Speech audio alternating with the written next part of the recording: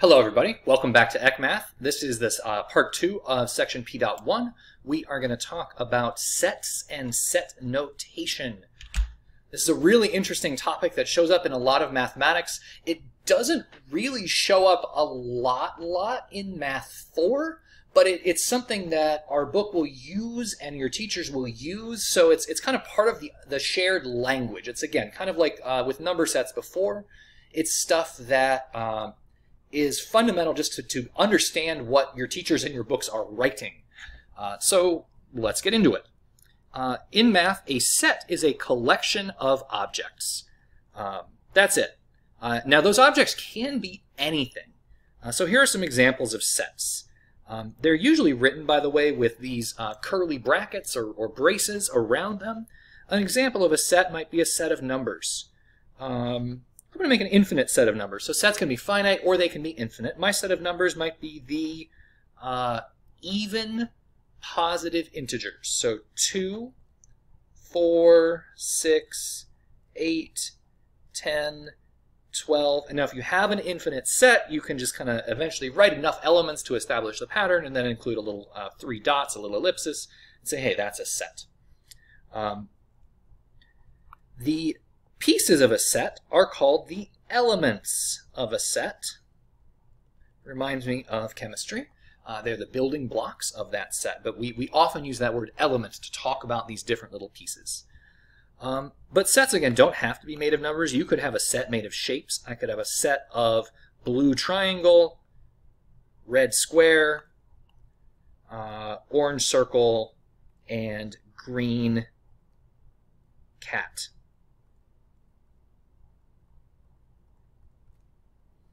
And that would be a perfectly valid mathematical set. They don't even have to all be shapes, right? One of them is a cat. I could have that set, and then I could also have the number 12 in my set if I wanted to. So that's another example of a set. It's a set with 5 elements, and there they are. They're lovely. Now, where would you use that set? I don't know. Not very often. I would say most of the time we, in Math 4, use sets of numbers, and mostly we use sets of either integers or sets of real numbers. Watch the last video on number sets for more information on that. We'll mostly be thinking about sets of numbers. All right, so there's some ideas related to sets, and the first idea is the idea of union. A union is basically the plus sign for sets. It's the way that we join two sets. We'll get to those circles in a little bit. Union is actually like an operation, so kind of like a plus, but for sets. So you always have a union in between two sets. You use the capital U for union. It's not exactly the same as a capital U. You know, like this is a capital U, and this is the union symbol. You notice they're a little bit different, but they're basically the same, especially if you're writing by hand. Union of two sets is all elements, we'll say it's a new set. So just like if you take two numbers and you add them, you get another number. If you have two sets and you union them, or unite them, I guess, you get a new set that is all elements of both. So the set 1, 2, 3, union with the set 3, 6, 9 would be the set, again, you do a little curly brace to say you're starting a set, 1, 2, 3. Now I don't have to write the 3 twice. Sets don't really take repeats. They're just more about like what are the pieces of these sets. So I would do 1, 2, 3. 3's already there. I would do 3, then 6, and then 9, and that would be my new set of 1, 2, 3 union 3, 6, 9. One way to think about this is if you go back to your idea of a Venn diagram. Maybe this is set A. Maybe 1, 2, 3 is set A, and 3, 6, 9 is set B. If you draw this out, here's set A, here's set B. The union is everything contained in both sets. So it would be like shading the entire diagram. And that would be the union.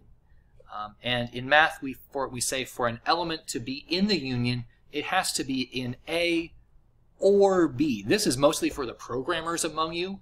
In programming, there's a big difference between or and there's also this exclusive or.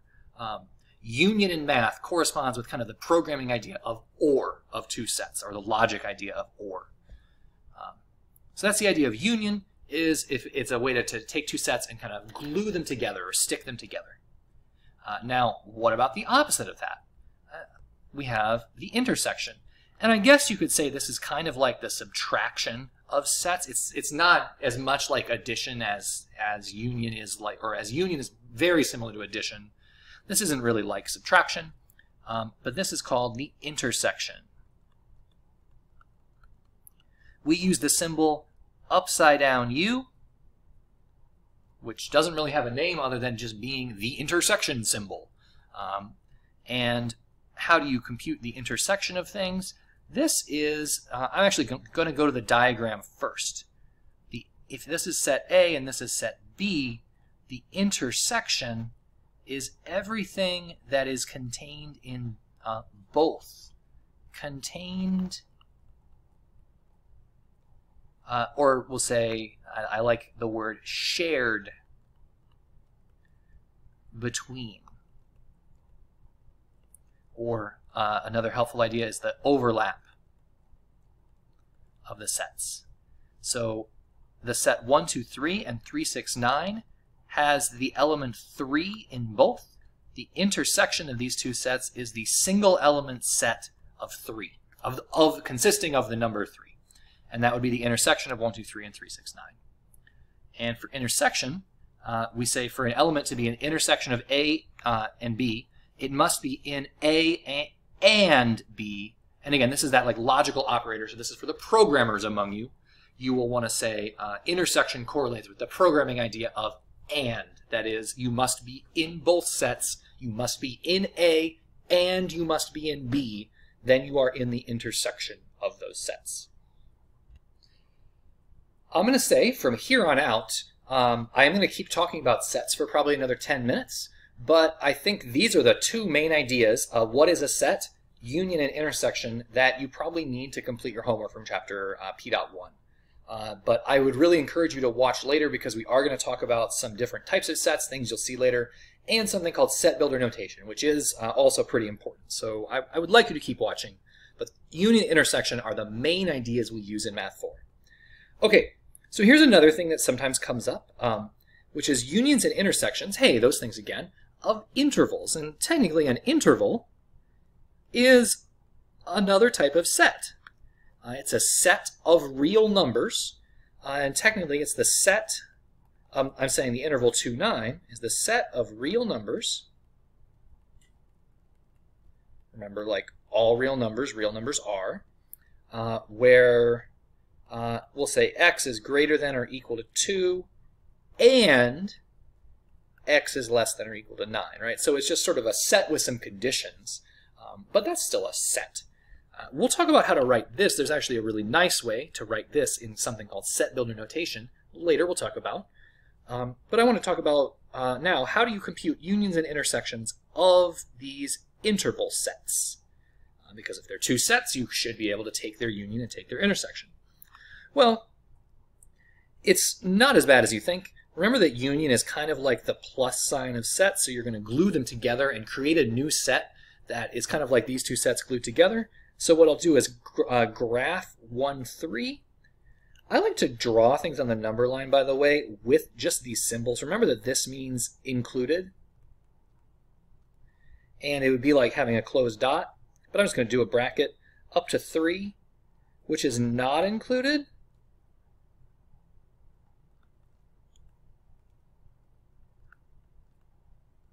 And would have an open dot, so you could draw it like that. I like to kind of draw it with this, just using the brackets. It helps me remember the notation. And then from 2 to 9, I would have a closed bracket and a closed bracket at 9. And that would be my number set. Now the interunion is those two sets glued together. So you can kind of imagine that I take this set, move it just straight down, stick it right on top of this thing, glue, glue, glue, glue, glue together, and I get a new interval that is closed on the 1, so it includes the 1, and it includes the 9. So that's the union of those two intervals. Not so bad. Now let's say I wanted to compute the intersection of the same two intervals. So I've just copied my two intervals from above and drawn them out again.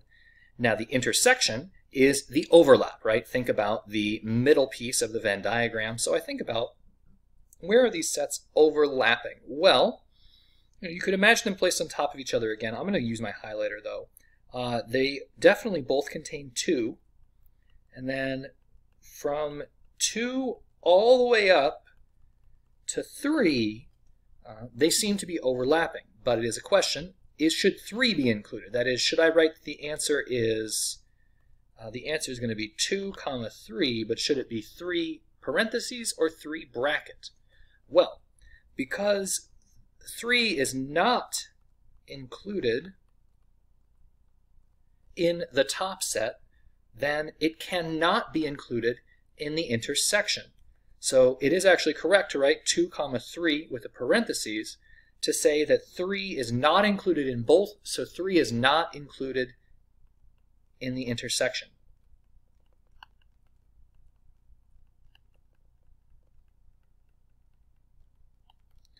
By the way, there's another wrong answer to this that some people will give in addition to writing 2, 3. Some people might just say, well, if 3 is not included, and then the only piece of the intersection is 2, and they would just write the number set 2.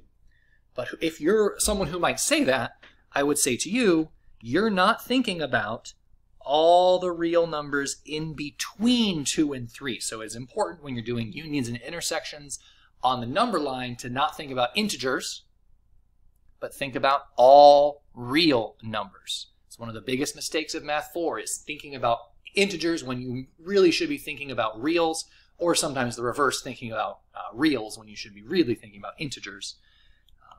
But yeah, in this case, you want to include all the integers because we're dealing with intervals on a number line.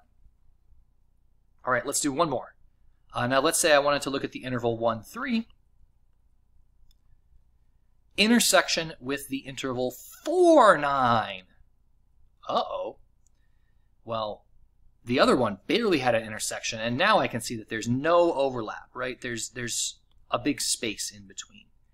And so this has no elements. And a set with no elements, you could write it as, it would be weird to write it as an interval, but you could write it as just a set of empty braces. That is called the empty set. The empty set. And that's a really important set, shows up a lot. So the empty set is the set with nothing, we'll say no elements. And you can write it in a couple ways. You can write it as a pair of braces with nothing inside. It is sometimes written as a 0 with a slash through it. We'll talk more about that in a little bit. And sometimes you just say empty set or nothing. I want to give you a caution. This is my caution about the 0 with a slash through it. The problem with the 0 with a slash through it is that it looks like a 0, especially if some of you have learned to write zeros with a little like dash in between. There's also later on in physics a couple things like the Greek letter phi that looks like this, or the Greek letter theta. It looks like this. So the essential kind of like circle with a line through it, especially if you don't have very good handwriting like me, you can get in a lot of trouble with this. So be real careful with that, and I'll give you an example here right now. Say that you were solving the system of equations. And I know this is not the systems chapter, but I'm pretty sure you can solve this system. The solutions to the system y equals 2x plus 1 and y equals 2x plus 4. What are the intersections of those lines? Well, they're parallel. Oh, right. Slope of 2, slope of 2. So if those lines are parallel, there is no intersection.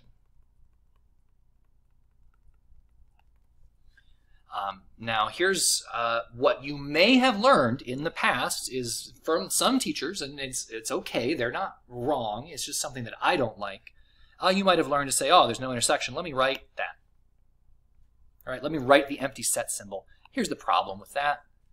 What if you're just a little bit lazy, or maybe you're someone who writes the empty set symbol like this, but you write a 0 like that, and maybe you're in a rush and I can't tell, if I see that symbol and I read it as a 0, that's wrong, right? 0 is a number. That'd be say, oh, these lines meet at 0, which is not what's happening in this case. So I would say if there's any chance that you could mix up your answer for the empty set symbol with a 0, don't use that symbol. Instead, write out the words no intersection, no real solutions, or give me a nice empty bracket as your empty set. That's really probably the best way to do it. I wanted to give that as an example just because it does come up sometimes. I always hate having to look at students' work and say, hey, is that a 0 or an empty set? What did they mean? Especially if one of them is right and the other is wrong and I just can't tell their meaning. Let's end today by talking about set builder notation. Now, set builder notation is kind of the formal, fancy way to write sets. I will never, in our class, require you to use set builder notation. But what you might see is it will be used in our book, for example. It will be used, you might see it written on a quiz or test. And it might also sometimes just be the best, most efficient way to record your answers. So I think it's good for you to learn set builder notation. But if you're looking at it now and your brain is full and you're like, that's too many symbols, then fine. Don't worry about set builder. But I want to close with it because I like it. All right, so set builder is kind of like turning the idea of a set into a sentence. We always start with a set, right? So this is still enclosed with little set brackets because I'm making a set. Then I say my subject. What variables am I working with? Then I draw a vertical line. That the vertical line stands for the words such that. So we'll say such that. Then over here is where I put some information about x. Right, so I said x is my subject. I'm making a set out of this variable x. Here are the rules that I would like to establish for x. You can have a single rule. You can have multiple rules. It doesn't really matter. You just kind of put them all in that set. Here are the 2 rules I've established. I wrote this. Now I use another symbol here because this is nothing if not about symbolic. This little goofy e stands for is an element of, and this little n stands for the natural numbers. So what I'm saying is there's some variable x. X is an element of the natural numbers, which means it's a natural number. And I wrote comma, and in this sense, you don't need me to decode, x is greater than 4. So if I were to write out this set in numbers, I would say, okay, I need natural numbers, which are the counting numbers, 1, 2, 3, 4, 5, but greater than 4, so I would probably start with 5, 6, 7, 8, and then the natural numbers are infinite, so I would not stop. I would just write an ellipses. So that's set builder notation. You have your subject, you have your variable, your subject, the vertical line means such that, this little goofy e means is an element of. It's often used for number systems, right? Like I said earlier, it's really important to know, are you working in the natural numbers? Are you working in the real numbers? Yeah. And then x greater than 4. So here's another example of set builder. We talked about the interval 1, 3. So I would write the interval 1, 3 in set builder in the following way.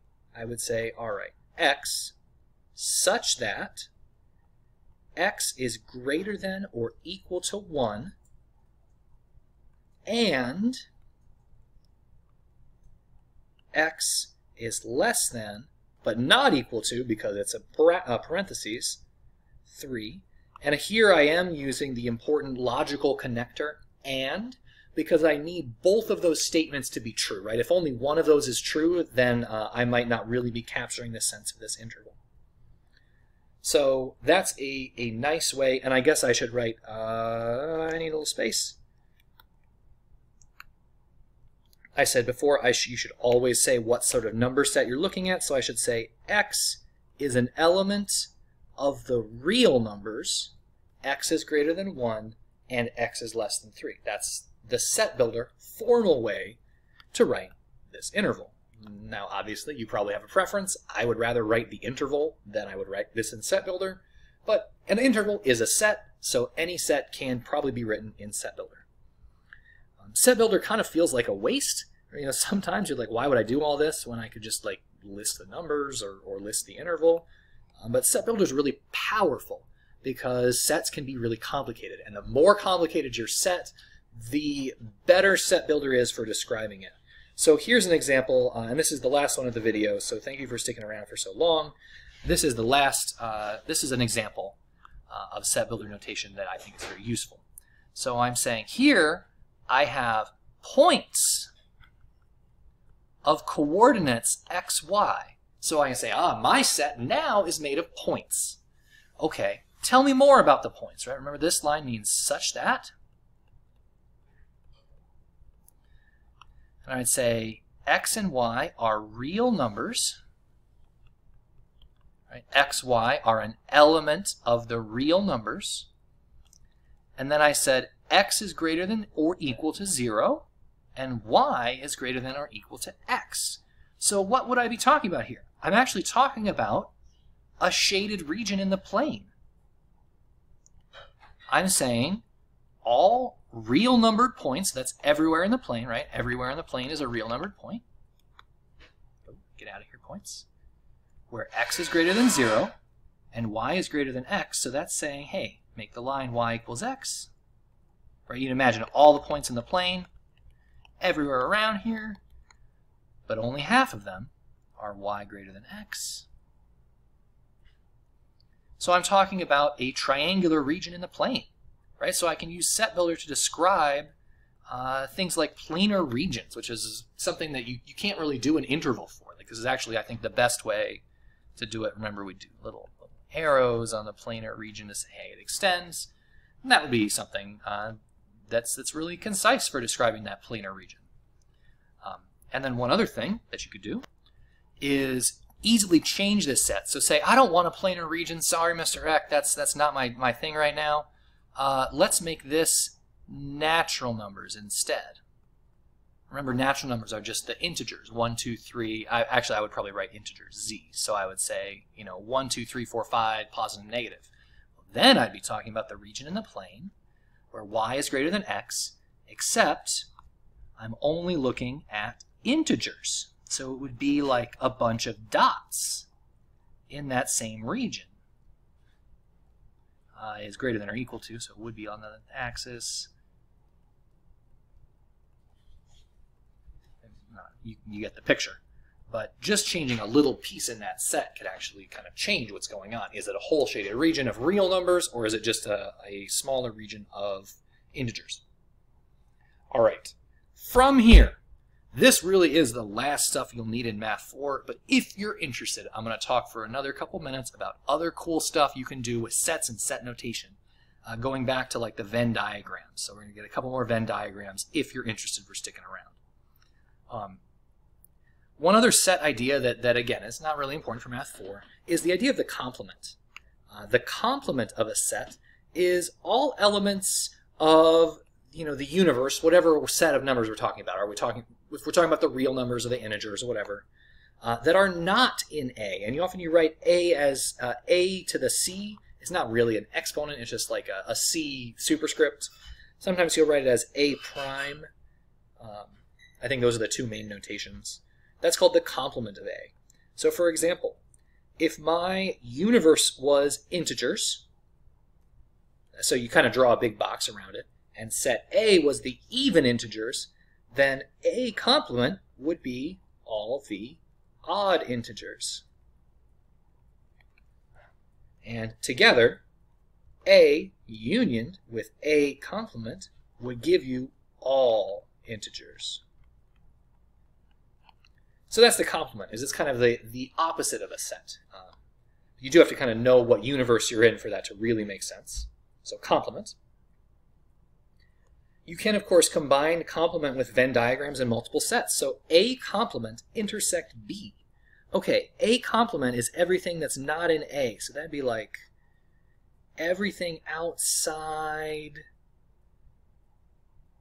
of A, including all the stuff that's in that green circle. Everything outside of A intersected with B. So B, intersect means the overlap. So that would be everything where the yellow overlaps with B.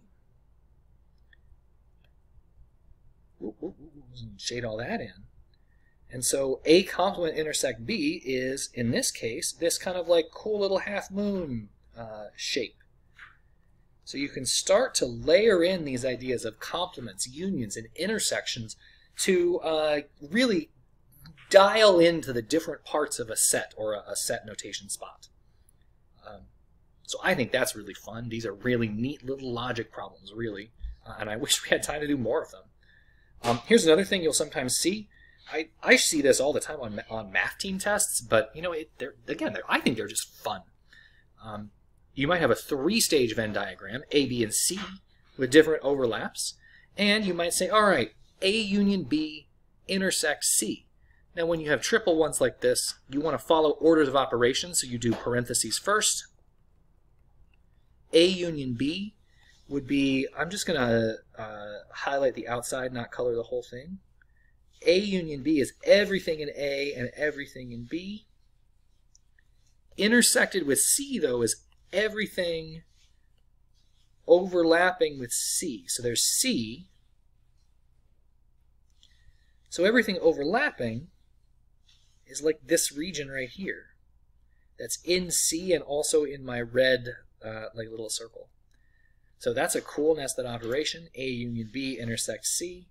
Oh, did I manage to delete set C? That was real slick of me. There.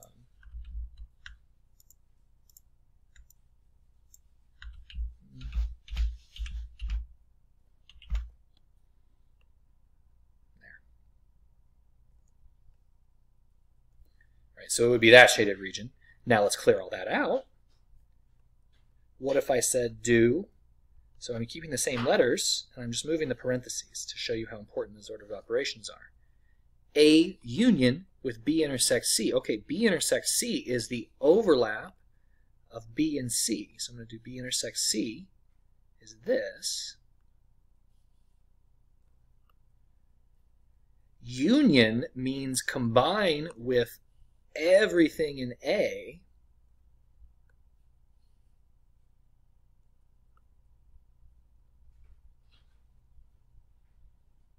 Doesn't matter that that little area that's now kind of black or blue is counted twice. A union B intersects C actually kind of looks like this versus this other one that looked kind of like a mustache. So we got a mustache and a duck. I think that looks like a duck. Quack, quack. But, you know, just moving those parentheses around. So that's a nested mathematical set operation. Not really important, not something that I'm going to quiz you on, but just a fun little problem about union and intersection. So those are some related ideas of complement and nested operations with more than two sets. All right, well, this went on for a little longer than I thought, but that's all right. Set notation is a really important part of mathematics.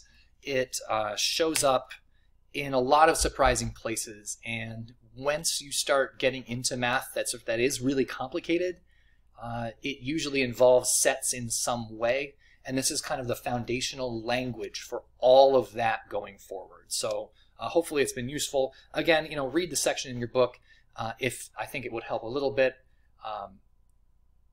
If there's any errors, put them in the comments below so we can all learn together. If you have any questions, email me or ask your teacher. It's been a pleasure. I'll see you next time.